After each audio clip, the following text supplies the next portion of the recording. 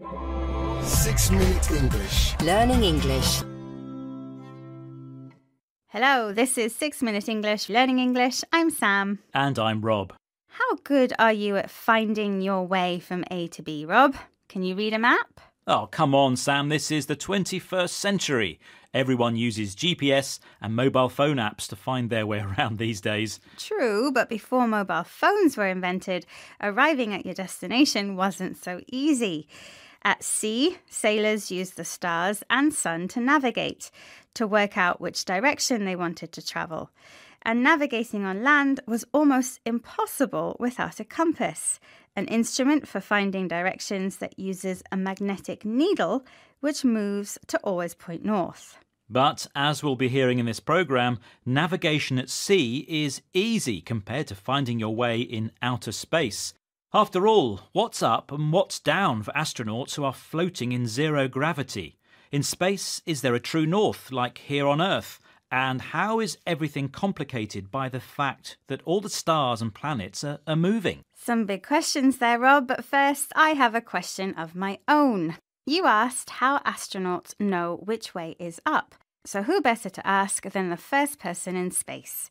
But who was that? Was it A, Neil Armstrong, B, Yuri Gagarin, or C, Valentina Tereshkova? Well, Neil Armstrong was the first man on the moon, but I don't think he was the first person in space, so I think it's B, Yuri Gagarin.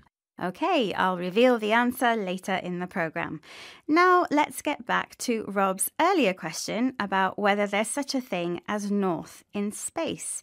And to answer that, it's first useful to know how north is found on Earth. Listen to astrophysicist Ethan Segal as he explains why a compass always points north to BBC World Service programme Crowd Science. Because Earth behaves like it has a giant bar magnet in it, and your compass needle will point north towards Earth's magnetic pole. And we've arbitrarily defined north as that's what we're going to say up is. Like the North Pole, that's as up as you can go. Planet Earth is like a giant magnet. Because the needle of a compass is magnetized, it's attracted to the magnetic pole, the points near the North and South poles, where the Earth's magnetic field is concentrated. This explains how we find north, but Ethan points out that the decision to call north up and south down is arbitrary, decided by random chance, not based on any particular reason. When we look at a world map, we think of north as up. The USA in the northern hemisphere is above Brazil in the southern hemisphere. But from space, Earth can just as easily be seen the other way up, with Australia, South Africa and South America at the top. Both views are equally true. Wow, that's a mind-blowing thought. But even though we can argue which direction is up, it's still true that we can use a compass to navigate on Earth. However, this simply isn't true in space. Here's astrophysicist Ethan Segal again to tell BBC World Service's Crowd Science why.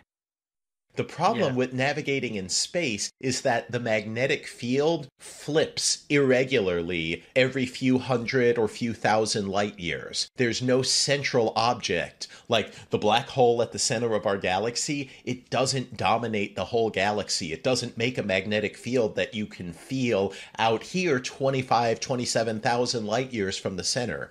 So magnetism is not a good guide to navigating in space.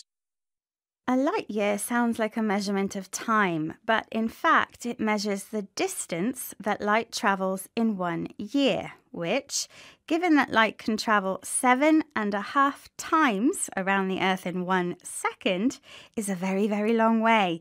Around 6 trillion miles, in fact. Well, the problem is that every few hundred light years, the magnetic field flips, turns over or moves into a different position. So a compass, which depends on magnetism, is no good for navigating in space.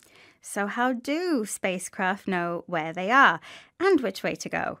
The answer is both simple and very clever. They use specialized heat sensors to detect the position of the sun and use that to guide their way. So simple, yet so ingenious. I'm sure it would have impressed the first person in space. whoever they are.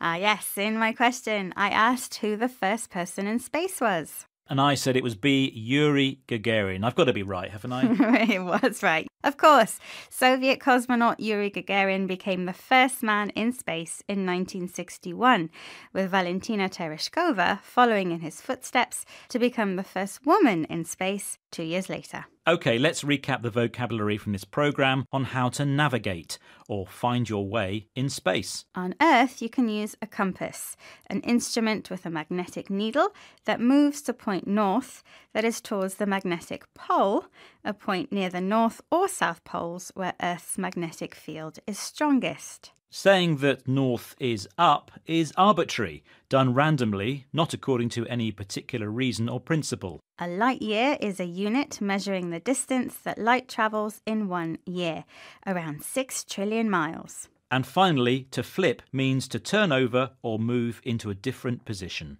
Once again, our time is up. Goodbye for now. Bye-bye. 6 Minute English.